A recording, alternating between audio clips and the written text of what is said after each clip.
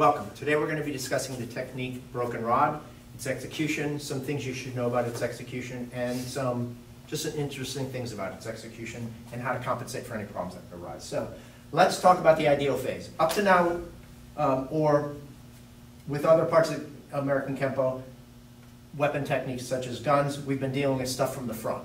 Okay? We have a bunch of different ideas about how far away they can be, and up and down, back to back, side to side, that sort of stuff. So now we're going to do that same thing, but now we're going to have our back to the opponent. So there's a little bit more restrictions that we would have. So in this case, if my back is towards the opponent and he's not touching me, I really don't know whether this person has a gun or not. They just say, I have a gun, hands up. You do it regardless, give them that. But in this case, they've decided to intimidate you, so they basically just jam you in the back with the gun. And they say, hands up. Okay? So up and down, it generally works from chest to lower abdomen. It would not work from high. We have different techniques for that. So this one generally works at a lower position, and they say hands up. So you get your hands up, and you're ready to go.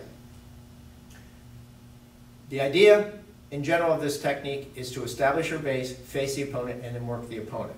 So one of the problems that may arise here is where I actually step and how I'm moving this gun away from me. So if I step this way, if you notice I really haven't done anything to get out of the way of that gun. Even if I step this way, I really haven't done anything to get out of the way of the gun other than move to the slightly to the side. But if I add rotation when I do this, I've now gotten out of that way. Now there's three things we can do. We can either move us, move them, or move both. In this case, what I was showing you, the move me piece, but this is a move both. So as I do that step, what I want to also do is drop this arm down to get that gun out of the way so it's pointing away from me. So if we do this with me facing you, what you're going to see is this. Okay? The problem that may arise here is I'm spinning in the air. I'm trying to do this as I'm stepping away from them. What you want to do is have rule number one, establish the base. So it's a 1-2 technique, not a 1 technique. The reason why is because what I'm doing with this hand, and we'll get into that just now. What I want to do is I want to hit the gun out of the way and then slide down and grab. So I don't want to come across on a horizontal like this, because then I have margin for error. What I want to do is increase that margin for error by coming down and grabbing. Something very similar to what we do in attacking mace, but now on a diagonal rather than a direct contour. Okay, so let's go back to this line again. So what's going to happen here is I'm actually going to try and do this elbow as I settle in, and there's one or two things that could happen. Either I get to this grab and he's holding the gun, or he's not holding the gun very well and I slam it to the floor. Just as we say in a lot of instances, we have a long version of this technique and a short version of this technique. This would be a perfect opportunity to take the short version of this technique. In this case, what I would do is just go right through the arm and go for the gun. The reason being is I want to take out his major so that even if we're struggling for the gun, at least I've broken the arm. And now I have more advantage of getting that gun over them. So keep in mind, we have long versions and short versions. What we're going to do is stick to the long version of this technique. So I get to this piece and I do this grab. As we worry about with the front ones, I need to worry about where I'm controlling this gun. If I try and control the gun here and push it that way, he has a potential in coming back to me. Same thing on this side. If I do this and he begins to push in that way, he'd always come back to me. So what I want to do is make sure I'm going to control the gun by controlling the wrist. We're doing it this way from the front, and now we're doing it this way one-handed from the rear of their arm, okay? Or outside of their arm. Okay, so just keep that in mind. And if we need to, we can always use our forearm to get a little bit more of a grip. But remember, anchored elbows are our friends, so chances are we're going to keep that elbow down so that we're in a more fight position. Now, notice we haven't controlled anything else on his arm, which we tend to do with all the rest of those techniques. That's on purpose, because now what we're going to do is we're going to attack what's going on.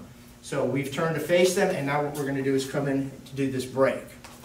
Now, if you notice what I just did with my hand, I left that hand up. We're not going to be doing that. What we're going to do is drop it down just slightly as we do this break to get them hyperextended. And notice where that gun stays pointing down at all times. Now, once I've diverted that gun, I want to make sure it never points towards me. Okay? So as we keep going forward, you're going to see that happen. So let's start one more time in the air, review this part. Make sure you step and then rotate down at a 45, grab, control that weapon, break, step through, hyperextend that arm, come through and hit. That's going to push their butt back, but it may or may not bend them. And that's where a different variation may occur here. So, as we always do with things that are fairly close to us, we don't want to gap because he can start taking advantage by elbowing us. So what we want to do is third hand.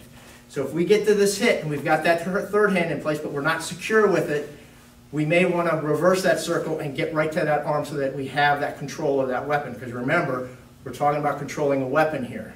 So if we are secure with that and we know that we've got this under control, we can take the top route and get to the head. So now if he didn't bend over, this would help with that bend to get this crossing talon position. Or if he's already bent over, we can use it as a hit and then get to that controlling position. But now once we've got this controlling position, what we're going to do is get rid of that gun. So what we're going to do is step forward, slide our hand down, and pull out. Okay, so let's do that one more time. So I've gotten to here, got the hit. In this case, I'm going to do the reverse. I'm going to push, pull, and grab that gun. Then I'm going to shoot this gun straight up under, and then turn back in, hit him in the hip, directly in the chest. And as I do that, I'm going to settle into this neutral bow. Then from there, I can readjust, set, cross out, cover, and get ready in my situation. Cock and shoot if I need to. Okay? All this time, you'll keep in mind that the fact that I'm trying to keep that gun pointing away from me and in safe directions at all times. So, one more quick review. Touching you, hands up. Do not rotate in air. Establish your base, turn and rotate.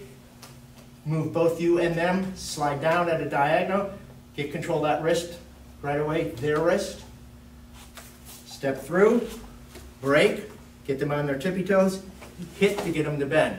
Either reverse if you've got a gap here, but if you've got a good third hand, come over the top, control that, push pull by resetting and grabbing that gun and stripping, come straight up underneath, set and drive that directly into their chest, cross out and cover and reset. Okay, one more time.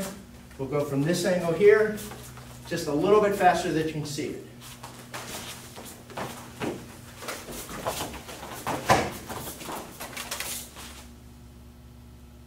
Up. Hope this video helps you. Thank you very much.